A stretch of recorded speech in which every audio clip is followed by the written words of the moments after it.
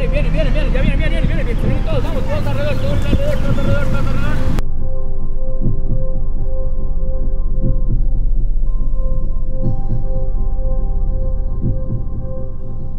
Mi nombre es Diana Araya, tengo 33 años y tengo aproximadamente 6 años de estar jugando fútbol americano. El fútbol femenino en Costa Rica comenzó hace varios años ya, creo que fue como el 2012, 2013 por ahí más o menos, donde varios jugadores que ya habían jugado de la liga masculina decidieron empezar a entrenar mujeres que enseñaron interés por jugar.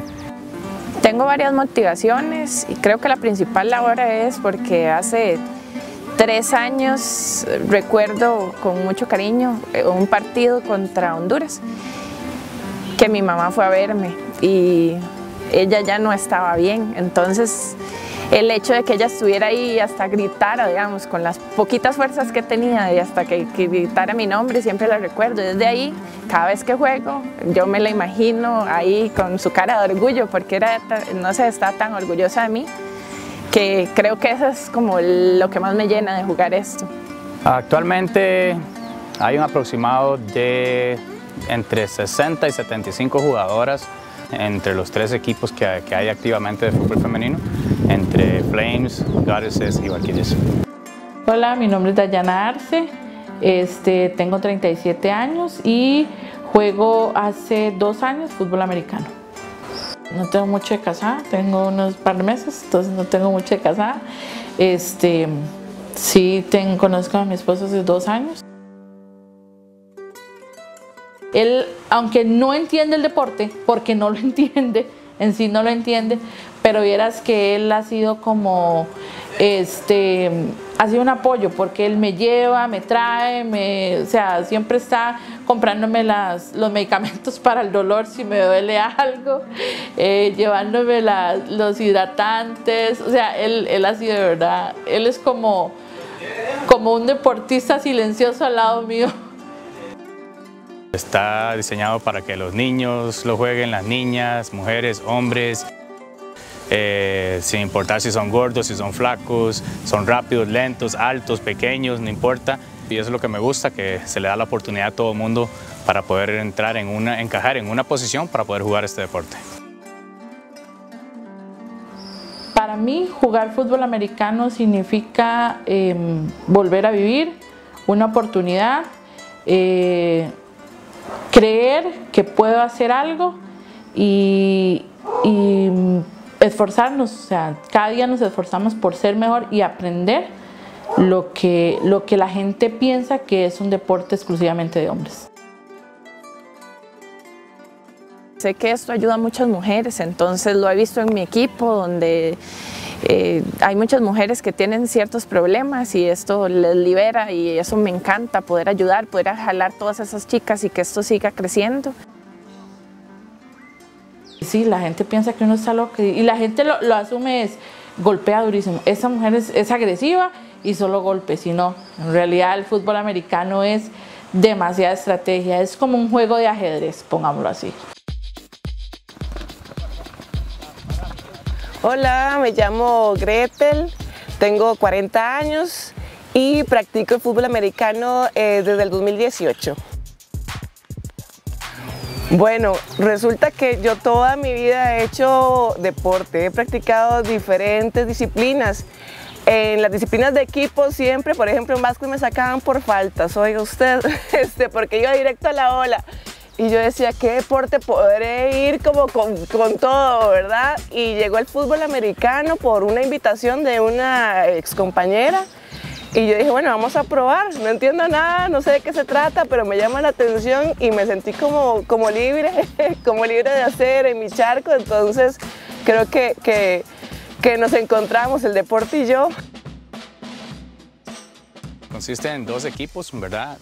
Una ofensiva y una defensiva, donde la ofensiva, el objetivo es tratar de avanzar, tiene que avanzar cada 10 yardas para poder obtener 4 oportunidades y la idea es tratar de llegar a la zona de anotación y anotar. La defensa, el trabajo es tratar de evitar que la ofensiva pueda avanzar el ovoide. Nosotras como defensivas podemos movernos para cualquier lado esperando que la bola salga. La ofensiva, al contrario, tiene que estar súper quedita sin poder moverse para ningún lado, porque podría ser una falta de eso. Entonces nosotras estamos esperando que eso salga para ir a atacar. Y creo que es como una lucha, ¿verdad? De alguna u otra forma una buena lucha que uno la podría hacer como un símil en la vida, ¿verdad? De alcanzar un objetivo, ¿verdad? Mi objetivo es no dejar que me pasen por encima, no dejar que llegue otra persona y me robe la vuelta. Para una mujer, jugar fútbol americano en este país es complicado por los mismos prejuicios que hay acerca del deporte. Porque como dicen que esto es un deporte para hombres o solo son golpes, pero poco a poco uno ha ido manejando esas situaciones. Nos pasó no hace mucho que en un partido un comentador dijo muchas malas cosas de las mujeres. Y eso es algo que a mí, bueno, me duele porque hemos intentado evolucionar con esto, hemos intentado limpiar las malas ideas de la gente acerca de este deporte. Me dolía también que las chicas escucharan eso, o sea, hay tantas mujeres que le han puesto tan duro para que estas situaciones no pasen. Se habló con él, se habló con el lugar donde hicieron la entrevista y todo, para que eso no siguiera pasando, porque no es deporte, eso es antideportivo completamente. Entonces, esos comentarios he aprendido que siempre van a existir. Sin embargo, son comentarios que intentamos las chicas y yo dejar de lado. Dice uno, soy mujer, ¿y qué implica esto? Implica desde cuidarme a mí misma, ¿verdad? Tener el tiempo para mí y venir a practicar un deporte, es darme tiempo para mí, ¿verdad? Soy mamá también de Abby, y para mí ha sido súper importante incluirla. Tal vez no viene aquí a entrenar, a veces hace ejercicios con nosotros, a veces no. Pero para mí es importante el ejemplo, y para mí un buen ejemplo es, dentro de muchas esferas, la parte deportiva. En cuanto a mi pareja, al principio no estaba muy de acuerdo porque desconocía sobre el deporte, entonces creía que iba a llegar toda quebrada o que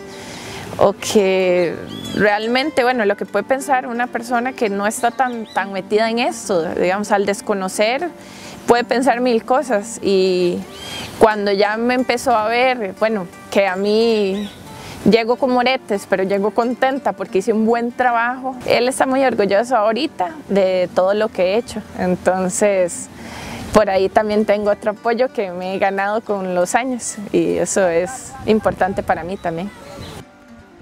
Este deporte cambió mi vida en muchos aspectos, especialmente en salud, porque cuando yo comencé esto no caminaba nada, no hacía ni un solo deporte, y eso sí me estaba afectando bastante. Ahora lo que soy comparada a hace 6 años, es mucha la diferencia. Cuando empecé yo era de las últimas, habían ejercicios donde yo era de las últimas y llegaba gateando al puro final, y hoy por hoy, a pesar de que soy más pesadita que muchas, soy de las primeras, y eso para mí es como muy bueno, la verdad. Es como que sí ha valido la pena todo este esfuerzo. Obviamente es un deporte caro, es un deporte que sí toca el bolsillo, ¿verdad? Y duele, porque sí es caro los cascos, la protección de los hombros, el uniforme, tacos, todas esas cosas sí son caras y no se consiguen aquí tampoco, hay que mandarlas a traer desde Estados Unidos. Entonces, si se pudiera tener más apoyo, más patrocinio, eso obviamente más gente estaría más interesada en ser parte de este deporte, porque mucha gente ha llegado a probar, les gusta, pero se han tenido que salir porque no tienen dinero para pagarlo. Hay chicas que son de Pérez Celedón, y estar tan largo, también muchas de ellas no trabajan, son amas de casa, entonces sacar dinero para eso, tal vez con un patrocinador hubiera sido muchísimo más fácil. Aquí a ninguna nos pagan por estar aquí, lo hacemos, ni siquiera el coach todo el mundo lo hace por puro amor al deporte. Muchas dificultades, lamentablemente. El poco apoyo, tanto de patrocinios como económico que se tiene, es bastante grande. Por ser un deporte más que todo masculino y no tradicional en Costa Rica, es como lo dijimos anteriormente, está loca, o sea, ¿cómo va a jugar eso? Entonces sí sería bonito y motivante que de alguna otra forma alguien diga, hey, yo creo en ustedes, ¿verdad? Voy a apostar por ustedes, voy a invertir en ustedes. Yo tengo 40, pero hay chicas súper jóvenes que están empezando y que tienen una carrera increíble porque tienen una potencia física súper buena que da para un campeonato interno a nivel nacional como para ir al extranjero y inclusive integrar no solo la selección de Costa Rica, sino tal vez selecciones que se dedican a esto desde su infancia como Estados Unidos, ¿verdad? Entonces ahí ocupamos ese apoyo, por supuesto la motivación de nosotros está. Mi mayor sueño dentro del deporte sería de verdad ver crecer estos equipos. Ese sería mi mayor sueño, porque no sé cuándo estoy para retirarme, pero yo sí hice una promesa que cuando me retirara, yo me iba a retirar de jugar, pero no de la organización, porque mi sueño es ver que se introduzcan más mujeres y que ese deporte no se pierda como se han perdido algunos lamentablemente en el olvido. Ver más bien crecer ese deporte en Costa Rica y en Centroamérica, y que podamos ver que las chicas viajan y vengan a este país también.